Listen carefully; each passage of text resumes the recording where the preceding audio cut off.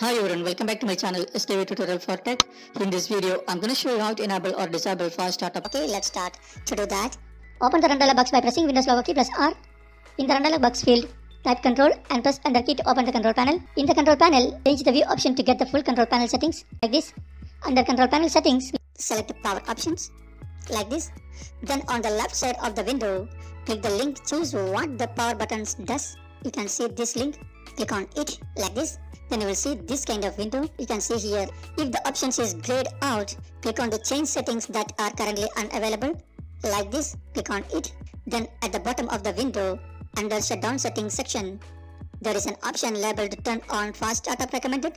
To enable turn on fast startup, check the box and click save changes. If you want to turn off fast startup, uncheck the box and click the save changes. To enable turn on fast startup, check the box and click save changes. That's all.